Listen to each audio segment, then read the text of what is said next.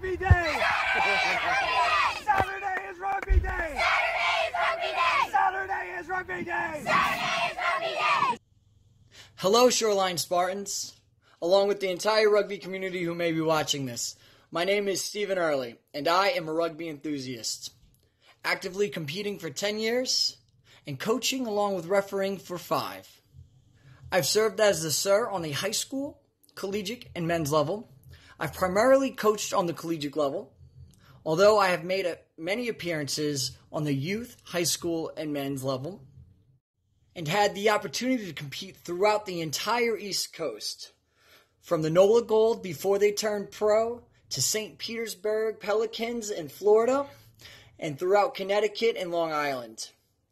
Most notably, I've been selected to the All-State team 3 separate occasions and played on the Premier 7 side. I am a New London Whaler, and I most likely will retire a Whaler. But you never know what life brings you. And in this time, I have become extremely knowledgeable in a handful of positions, including the Scrum-Half position. And that's what we're going to talk about today. So let's begin. Scrum-Half. What's a Scrum-Half? Let's start with the number on their back. They wear 9, and their main role is to serve as a link between the forwards, that's the big guys, and the backs, that's the fast guys.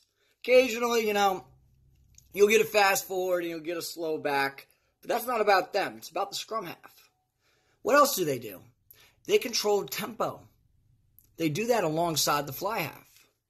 It's the Scrum-Half's main job to control fluidity within the match, ensuring everyone gets to their places, serving as a leader for people to look up to when things are breaking down, exposing the opposition for their weaknesses, and capitalizing. With all those responsibilities, their skills must be extremely diverse, having the ability to pass with both hands, making different types of passes, pop passes, long passes, diving passes are super important. The ability to kick off of both feet, different types of kicks, pop kick, deep kicks, up and under kicks, and rubber kicks. Undoubtedly, though, the most important trait of a Scrum-Half is their brain. The ability to understand the game, to understand different roles, supply the team with what they need, changing tempo, seeing the other team and exploiting their weaknesses are all important traits of an effective Scrum-Half. Scrum-Halves are opportunists. They'll see something happen on the field before anyone else, and they will act accordingly. They are confident. They never back down. And they are controlled. With everybody looking at them and relying on them, they must make the best decision they can make all the time.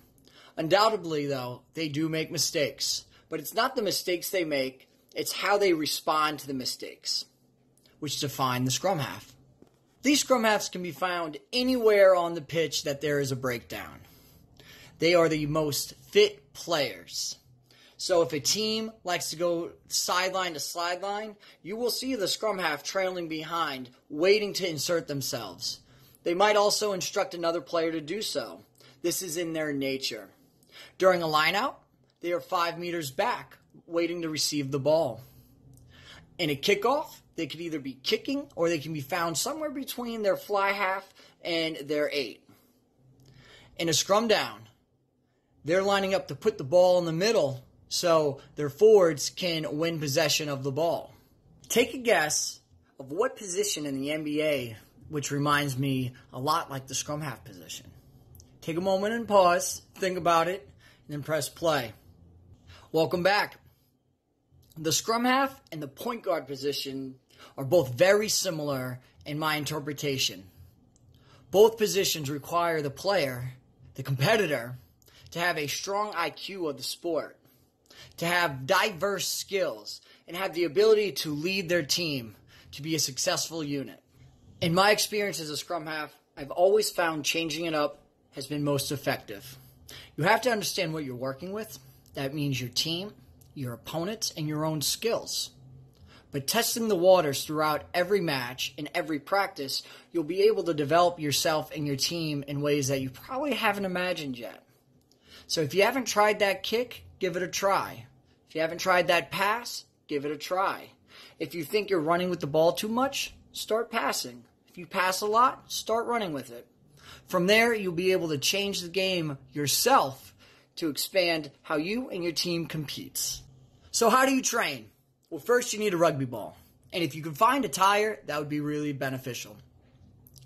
So with the tire, you can throw the ball into the tire from 5 meters out, 10 meters out, 15 meters out. You could practice one-hand passes, two-hand passes, no spin passes, and even diving passes into the tire.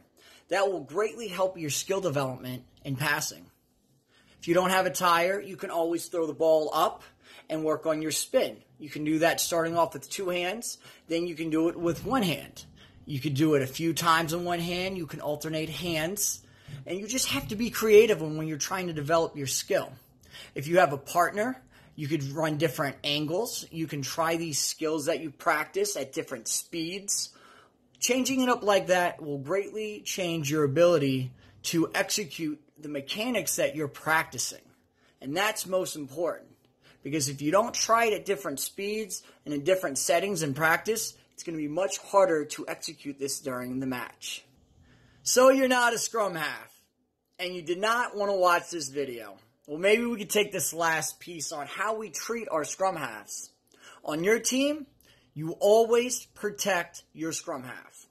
Talk to your coach about how you can do this. It is the law of the land. The opposing scrum half, always try to attack them. If you can early on run at your opposing scrum half and get them uneasy, then they're going to have trouble executing on the offensive end for their team. And that will put you at a great advantage. And that is my take. Thank you for listening to my interpretation of the scrum half position. A special shout out to Coach Mike Meyer and the entire E-Board. You are doing a fantastic job of developing youth rugby in the area. Best of luck. Go Spartans.